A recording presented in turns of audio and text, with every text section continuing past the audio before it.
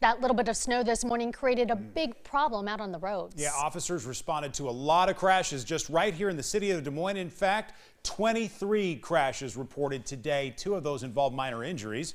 A couple of them were hit and runs. 3 more calls for a stalled car or help for a motorist. Along with that snow, now the refreeze is a big problem, like it usually is this time of year. Here to talk more about it, we have meteorologist Brett McIntyre, something you're always keeping tabs on.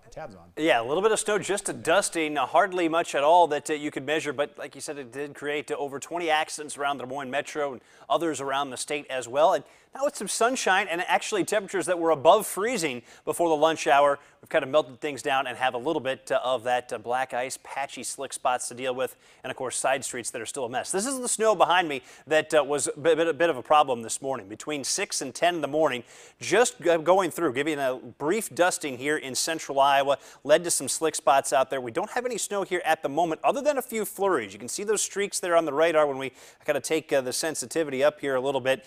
That could lead to maybe a slick spot or 2 on the bridges and overpasses. We've got a lot of wind out there. Not only do we have the wind chill advisory in place, but it's created some blowing snow around Ames into north central Iowa. So you see on the road conditions here around the state, Highway 20, north central Iowa, some partially covered roads. What this does not show you, if you're going to be outside tonight, again, these are just main roads, major highways. Does not show you what's going on the side streets. This was on my way into work. This is my street.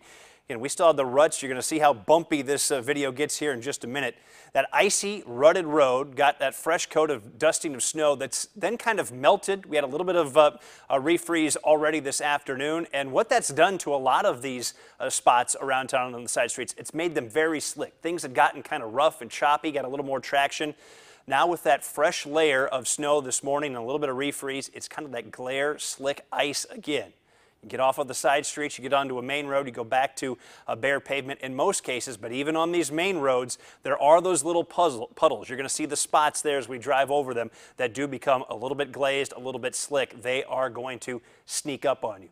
South side, like myself, guys, a lot of hills down there, a lot of the intersections where you're going uphill or downhill.